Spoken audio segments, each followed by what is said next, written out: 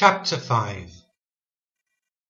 Thus all the work that Solomon made for the house of the Lord was finished, and Solomon brought in all the things that David his father had dedicated, and the silver and the gold and all the instruments put he among the treasures of the house of God.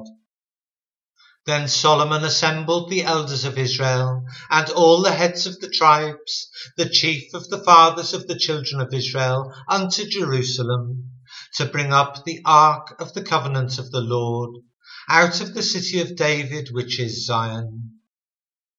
Wherefore all the men of Israel assembled themselves unto the king in the feast, which was in the 7th month.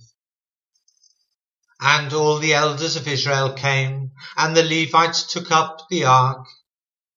And they brought up the ark, and the tabernacle of the congregation, and all the holy vessels that were in the tabernacle. These did the priests and the Levites bring up.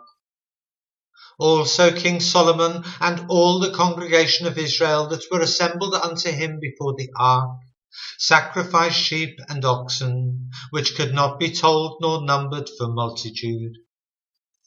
And the priests brought in the ark of the covenant of the Lord unto his place, to the oracle of the house, into the most holy place, even under the wings of the cherubims.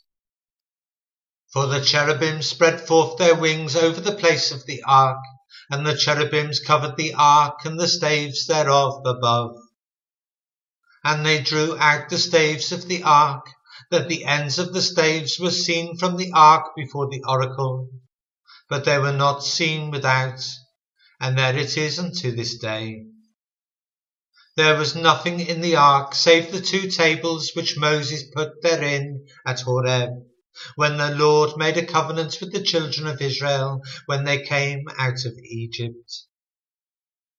And it came to pass, when the priests were come out of the holy place, for all the priests that were present were sanctified, and did not then wait by course.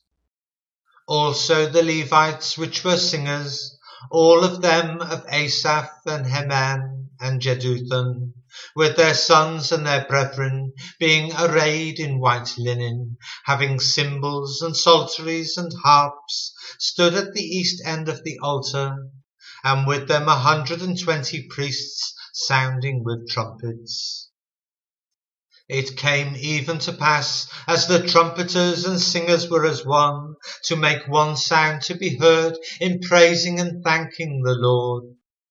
And when they lifted up their voice with the trumpets and cymbals and instruments of music, and praised the Lord, saying, For he is good, for his mercy endureth forever, that then the house was filled with a cloud, even the house of the Lord, so that the priests could not stand to minister by reason of the cloud, for the glory of the Lord had filled the house of God.